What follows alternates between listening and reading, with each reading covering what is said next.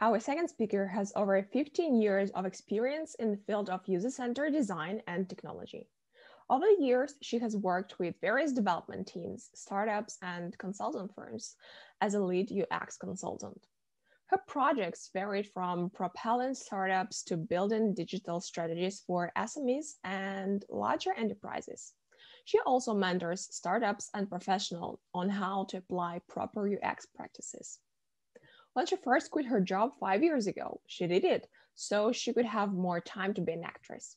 Little did she know, this hobby helped her even more in her current career path. Now, she is a senior lead UX UI designer at Oliver Wyman. Welcome, everyone, Lara Chikhani. Hi, everyone. Thank you, Yulia. I'm going to just share my presentation. Okay.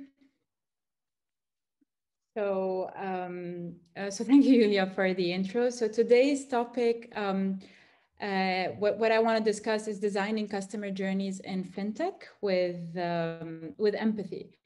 And I chose fintech because, 2020 changed a lot of our spending behaviors and made people more frustrated when it comes to finances, and especially banks as well, and digital fintechs. They're trying to adapt to this change as well. And I want to tackle the fintech industry. It can work, again, it can work on any industry, but my focus is more on the empathy part. And if you want to think, I want you to think of, the way we think people make decisions is that, people sit and do an FL statement and analysis before they actually make a decision. And that's what we expect people to do. And that's why we try to flush with all the features and all the things that try to cross-sell things to them or sell things to them. While in reality, humans, and we are much more simpler than that. And in theory, and actually, if we have a positive emotion towards something, it's when we are able to make a better decision.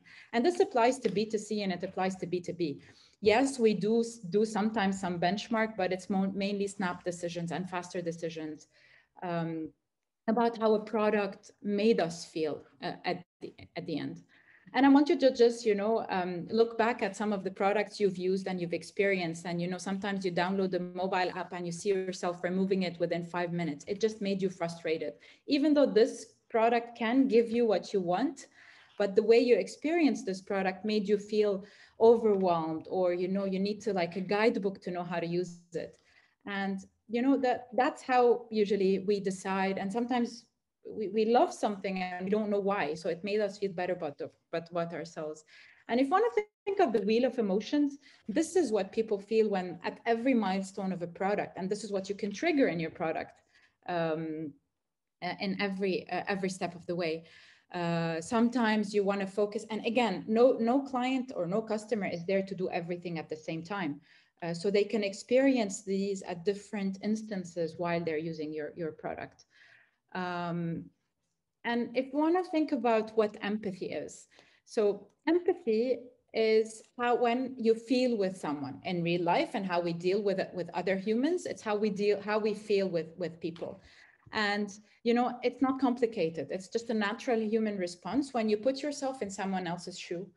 And the trick is you need to get out of your own head, change a bit of perspective, and put yourself in someone else's shoe. Because in the end, we are like 73 people in this room. We're very different. We experience things differently. We're living in different cultures, different contexts.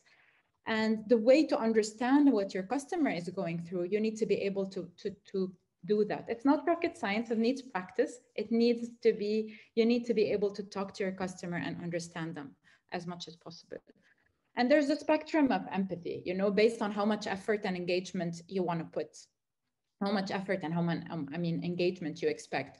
It can start from pity, the way that you say to someone, I'm sorry for you, and just you move on with your life. Or sympathy, I feel for you, you give it a bit of thought, but still you move on with your life.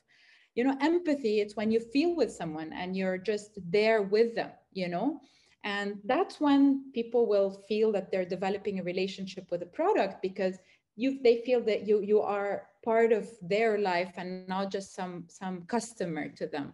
And you want to take it to the next level, you can go with compassion. It definitely needs more effort, but it actually leads to more engagement. And with the pandemic, new frustrations and worries surfaced, especially when it comes to finances. So you have this university student who's now stressed about paying for his tuition when his paying job is no longer in the hospitality industry, is no longer giving him what he needs. Or you have this woman who's employed and she's worried about losing her jobs. And before, when she used to be more flexible about payments and finances, now she needs to manage her expenses. And you have this older person who now they're telling her at the bank that you need to do everything online. And for her, technology is just a black box that she doesn't want to deal with. And, all of these people can be using the same product. How do we figure out how to target them, how to make their experience better? And, if you want to think of fintech and the spectrum of products in the finance industry, and with social distancing, it made a tremendous surge in all of these digital channels. You have more contactless banking. People don't want to deal with products. For better health. There's P2P lending. People are stressed about their finances. They need to be able to get like a quick lending or fast payments, digital wallets, more cybersecurity with the growth of financial services, open banking for banks to be able to enable other fintechs to connect to them and come up with large solutions. And of course, self-service industry, more self-service solutions for customers. And of course, there are so many solutions. So in all of the spectrum, you feel like there's so much happening in this industry. And why do we do, Ting Ting explained the customer journey mapping, and it helps with also going forward with what I'm going to explain. So when we're designing customer journey mapping, there are two approaches we usually consider. We either think of the as is, so what is happening today, and we try to map it as it is, and then think of how we can improve it. This could be for a new product that's mapping, like taking an existing product and enhancing it, or if your product is in the market and you want to see how to enhance it with changing behavior. And there's the future state where you sit and dream of the ideal scenario, and this is where you try to be innovative, come up with things that are amazing. And they're both good, but each of them lacks some of the things. So if you only think of the as is state, the margin of an innovation is much lower because you're trying to adapt to what's existing. And if you think of only the future state, the problem is that when it comes to banking, there's a lot of issues regarding regulation and compliance, and technology is not always able to adapt to what we need, especially with, you're dealing with money, you're dealing with things that you cannot make a mistake about. So the challenges are much bigger. And what I always recommend is a hybrid approach. So, you think of the future scenario, but you use where people are, which is human behavior, where they are today, what do they struggle with, how do we enhance it? And you include them both in a more detailed customer journey. And, these are, if you want to think of, what are the stages of customer journeys that in any product, this applies to any product, but the examples are going to be more in fintech. So any products, you have 4 stages. You have acquisition, 4 main stages, if you want: acquisition, conversion, retention, and churn. And in acquisition, we think of discovery and evaluate. How do people discover my product, learn about it? What do they need to evaluate if they want to use my product or not? Then they go into purchase. It could be, if it's a mobile app, also downloading the app. Then the adoption, meaning they said in their mind, I'm trying this. Then the usage, partnering, that means that they're relying on you. So there's the first use that they used you, and always I like to focus, the first experience has to always be different. And then recurrent use, how do you keep engaging with your customers so that they refer you to others? And one important journey is the journey step that a lot of people overlook, which is leave. You need to always think of what can make my customer leave. If we don't think about it, it doesn't mean it doesn't happen. But it's very important for us to try to understand the reason. It could be sometimes that they no longer need your product, or sometimes it could be they had a bad experience. So try to build it and cater for it in the journey as well. And if you want to think, I also like to divide. So these are the milestones of the journey. For every product, they could be a bit different. But also I like to divide them into three pillars. One, which is the customer pillar. Try to think of what's happening with the customer, what are they, why are they here, and what do they want to achieve? And this is more on the as is, where they currently are. And then how should the product help my customer achieve their goals and feel about themselves? So it's on the product side. So there are the steps in the journey that are focused on the product. And finally, there are steps in the journey that are focused on the operation. So what should I change in my operation? In my maybe team, I need the specific skills, I need customer service. What do I change so that I can enable the product and the customer to be done in an efficient way, and the best way possible? And if you want to think of the customer, these are the steps, that I like to add to every journey. One, the goal. What is the goal? What is my customer here to do? What do they think and feel? So at this point, why they want to do this, are they thinking like, is this product for real? Are they lying to me? So what are they thinking? What's the process and the story, which this is the storyboard, and the you try to make it fun and engaging, that this user came here and he's excited and he's looking for this and that. The emotion, it's very important. We saw the wheel of emotion. It's always already important to think of every step of the way. Like when they discovered this product, what is their emotion? Are they doubtful? Are they excited? Are they frustrated because they were struggling with something else before?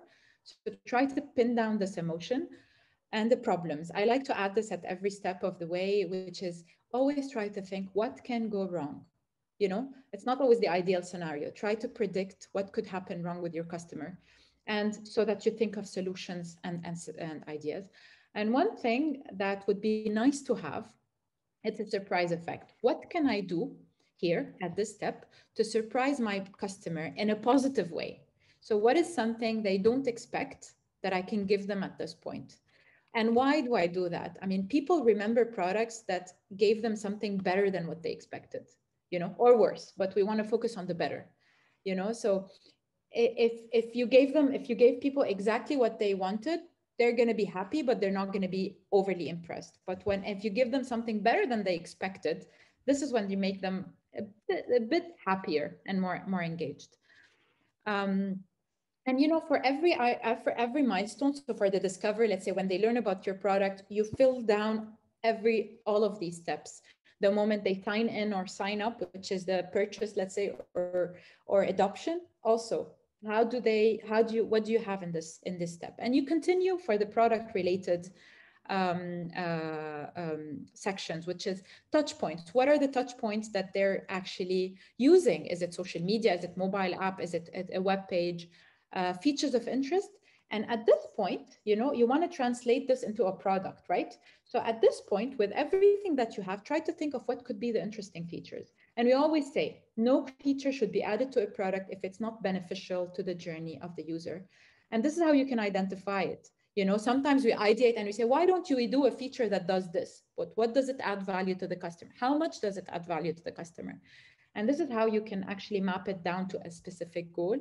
And here are the ideas that relate to the problem. So if something happened wrong, let's say one thing that can happen wrong, if the customer signed up and we want to verify their emails, what happens? So what happens if they didn't get the email, And some ideas could be like, let's get people to sign up and access the platform, and we'll get them to validate their email later. So there are always ideas to make their lives better. So if I'm letting people sign up with a mobile phone, what happens if they change their mobile number? A mobile number. So try to think of these at this stage. And then also very important is to think of the KPIs. How do I measure that this step is done correctly?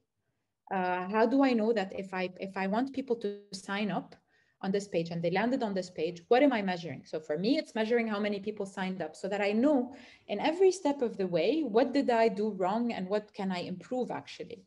And also, how am I doing over time? Measurement and KPIs are very important to tackle in every step of the journey. And then technology considerations. Is there anything I need to consider at this point? Anything I need to integrate with? And this is what it's important to bring on board even the technical people at this point to see the journey and get their input so that we don't have discrepancy and we don't dream when it's something that's not feasible. And finally, on the operation side, we tackle customer service. Is there anything from the customer service? We overlook customer service and product design while it's one of the most core functionalities in a product, because if something happened wrong, they're reaching out to your customer, to your service. How do they, are they able to respond to the specific milestone? So try to think of what can you do here. Anything regarding compliance and regulation, especially when it comes to fintech, and any partnerships you can do. So if I need to sign up and I wanted to make it fast, maybe I can integrate or partner with existing tools. If I'm giving offers to, people want to save money, maybe I can give them partnership and offers with other like dealers and suppliers, so all of this is important to think about at this time. And finally, processes and procedures, anything I can do at this point internally to change the process to map with the operation, with the product and the customer needs. And this is how the journey looks like. But how do we start? Usually, this is what we call the empathy map. It's the most fun and challenging exercise. Fun because you're actually, you're trying to think of, try to understand what this customer, who is this customer.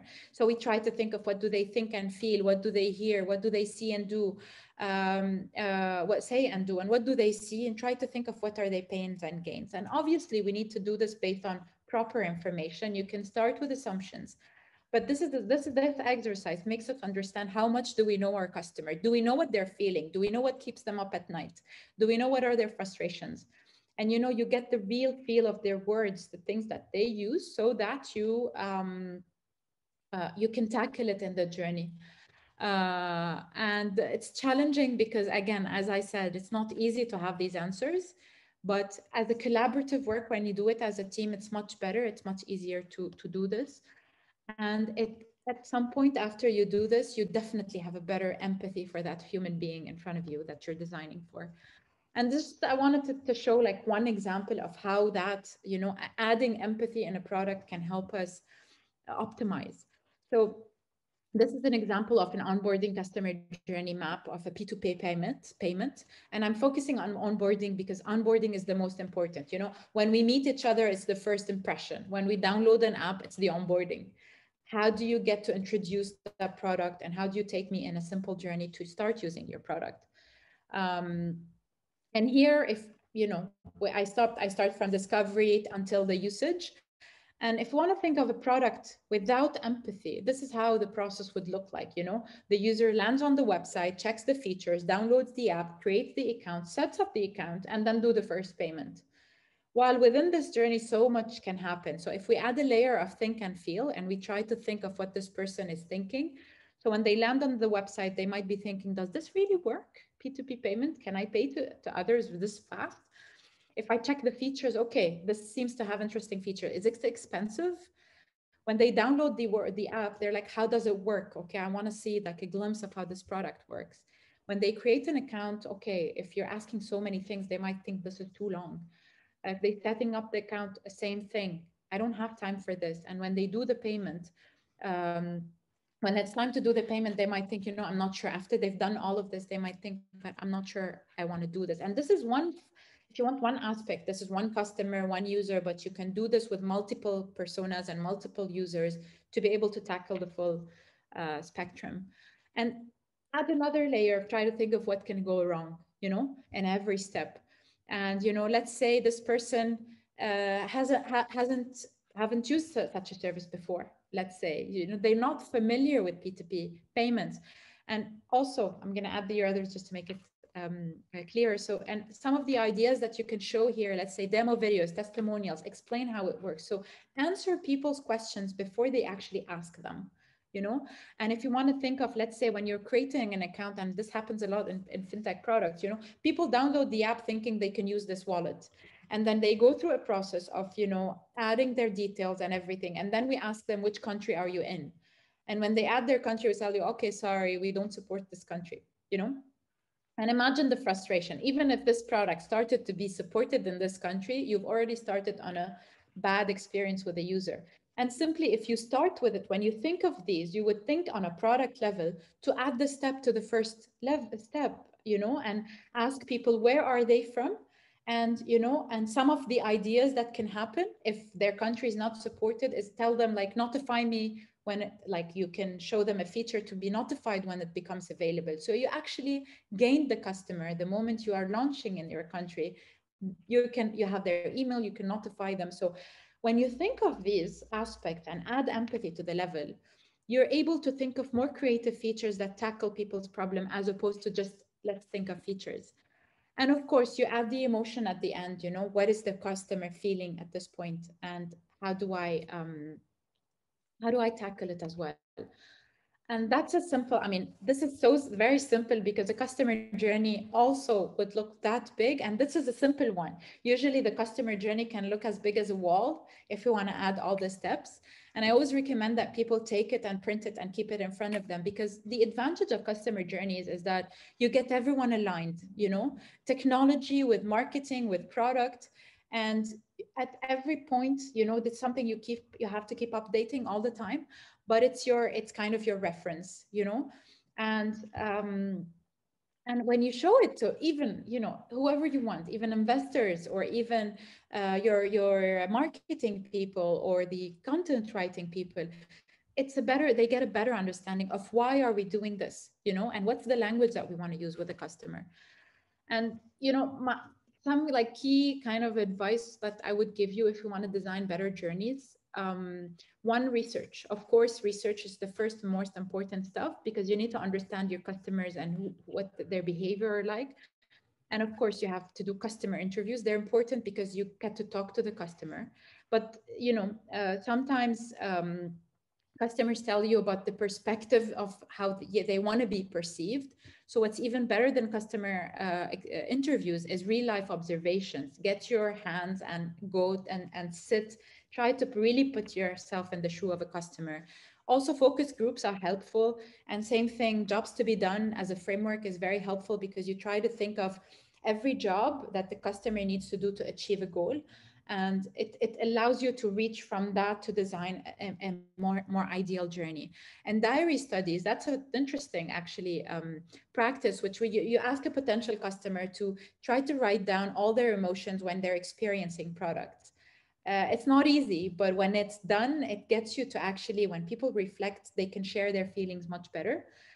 And you know, one thing I do with benchmarking is you check other apps. I do a lot of testing with other apps. So I take a product that's already in the market and I take it and test it with my potential customer and try to see how they experience other products, to learn about things that not to do in my own products. And collaboration, of course, one thing that's very important when you're working in a customer journey or any product is try to bring diverse perspectives, diverse team, because you would get out of the feeling that you are not the user, you know. And the moment and I always say that, like, the moment you are designing a product, you're no longer a potential user. You have biases, so you need to bring in more people that can get you out of what you know, whether it's customers to test with or people within the team. And how to do that with brainstorming session with all stakeholders, developers, designers, marketing, content, include everyone. The developers are the one coding, so they need to understand who they're coding for. Um, and and and after collaboration, there's data and metrics. It's very important when you start to be able to know, what do I want to measure? Let's say I launch something, how do I know if I need to improve it or not? So you need to create the right KPIs. You need to be able to predict behavior now that you're starting to aggregate data. And, you know, lots of things you can use: proper analytics, artificial intelligence, marketing automation to automate your process. And one last recommendation is be agile. You know, the world is changing way faster than we want. We used to say that before, but 2020 proved it to another level. Our behaviors are changing, and we're not sure what's going to be the next trends really in 2021 and with what's happening. So have a team that's a bit agile to launch a feature really fast, even if this feature makes someone's life better for the next 3 months, but you'll be gaining them for a longer period. So don't be very rigid in a roadmap. Try to be flexible based on what's happening around. And, you know, kind of few like reasons why or what can, how emotional design or empathy in design helps in customer journeys. One, it helps you build a relationship it helps customers build a relationship with the product. Remember, you don't want to be a product. You want to be something, a reference to the customers when they need to do a specific thing. So you need to build the proper relationship. It creates less frustrations when people are being addressed with their feelings and their emotions. They're happier, they're less frustrated, which also and also when you develop, when you know what you want to develop and you focus on the right features, you definitely reduce development costs and reduce the features that you're going to throw away because no one is using them. It increases conversion. A happy customer definitely is more open to buying stuff or more stuff. So it definitely increases conversion and of course engagement. If you understand me as a brand, I'm going to come back. I'm going to engage definitely more. And of course, if you're solving my problem and making my life better, I'm going to trust you and I'm going to be loyal. And if another product comes to the market that does exactly the same thing, I'm going to stick with you. So that's why it's important to think of it this way. And obviously it empowers customers. When you're giving them something good, people stick with you and they feel good about themselves and they're solving a problem. If I'm not able to do a payment and you help me with it, you're empowering me as a customer. And of course, finally, you minimize support. If it's easy and if it's clear and you tackle every aspect of the journey, you wouldn't need to invest a lot in customer service.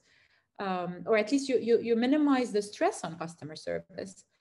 And with a closing point, I would say like a product with good feature is a tool, while a product channeling the right emotion is an experience. And experiences are more memorable, while good products, if another product came to mind and it's actually good, the people would be looking to leave and try something else.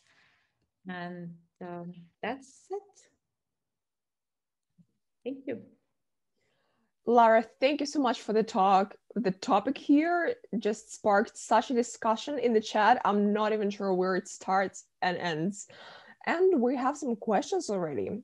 Christina asks, what are some common frameworks or methodologies that are used to translate insights as a communication tool other than Journey Map? I mean, journey maps, there are experience maps as well, which are similar to journey maps, but they're more like detailed with the steps as well with this.